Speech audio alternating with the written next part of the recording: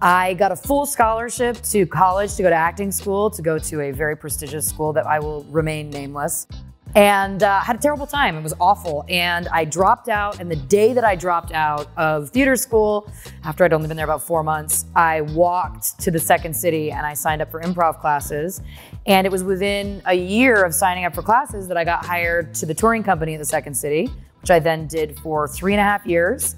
I was the youngest female ever hired to the touring company. The only younger person was Mike Myers.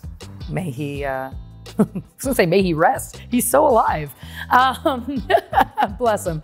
But yeah, so I did that for 3.5 years, and then I did the Second City Toronto main stage for 2 years. Then I did the Second City Chicago main stage for 2 years. So did a lot. I often talk about how I didn't technically go to post-secondary. I dropped out of college, but then I'm like, I basically have a PhD in sketch comedy and improv at this point. I mean, it was like, yeah, I think it was 8 years total. I could be a doctor. I have a PhD in comedy.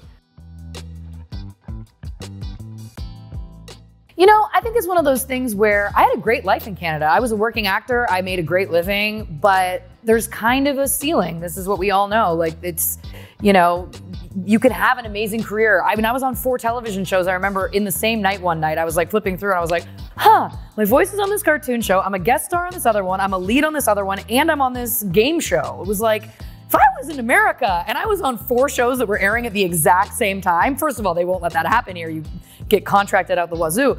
But I was like, maybe I should see how that would go. Because if I've got 4 at once here, I could probably roll the dice about getting 1 down there.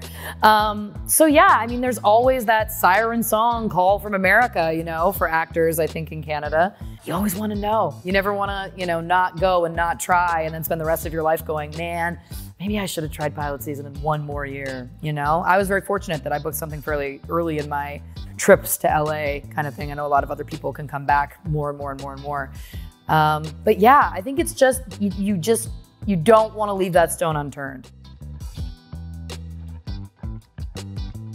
You know, I think a big part of when you're getting into, in my case, like the improv world is, you know, I didn't really know many people. Again, I had dropped out of theater school, and you automatically have this community. I mean, some of the people that I met in those first few weeks of even trying improv classes are still my friends now, 15, 17 years later.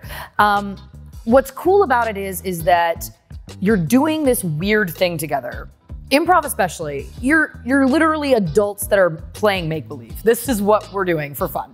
And so it attracts a very interesting dichotomy of people who are A, interested in that in some sort of real way, and B, who often are looking for as much community as they are the actual art form. So, I mean, those just become your people. It just becomes, you know, people always say like, how do you know so-and-so? And I'm like, the community, the comedy community, like you all kind of know each other. And I think that in an industry where there is so much unknown, like not even just being an actor, but being a comedian or a comedic actor, any one of those kind of, you know, undersets of the giant acting umbrella, there's so much unknown and there's so few jobs for a lot of time that you kind of need to have other people that you're there with. You're kind of like, you know, in the trenches. You know, I often talk about too, like Second City specifically, even if you weren't on stage with someone specific, you have this unsaid shorthand with people that you'll meet who are also alumni. I remember the first time I met Keegan-Michael Key, I was like, hey, I'm Lauren, I'm a Second City alum. And he literally went, family, and like gave me this big hug.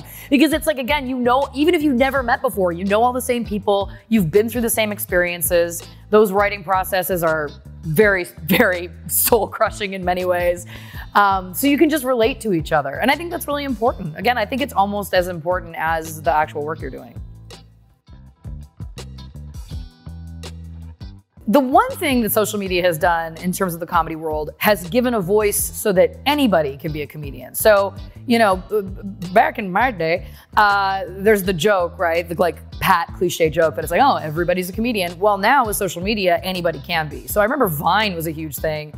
You know, I know that doesn't exist anymore, but when that first came out, all of a sudden, everybody who ever had a funny idea ever in their life had a venue for it, which was new. I mean, now, YouTube, I mean, there's been times where it's like, you know, they're like, oh, you know, yes, you're on a show, but this guy on YouTube has like 200 million viewers. And I'm like, I've never heard of this person before. It's just, what's cool about it is that it's allowed for that. And it's allowed people who are really talented to shine. Young people, you know, people who perhaps are growing up in places not in big cities that maybe don't have opportunity. It gives them a kind of platform, which is amazing. But for the rest of us, it's like, come on, we don't need any more competition out there. Let us do what we do.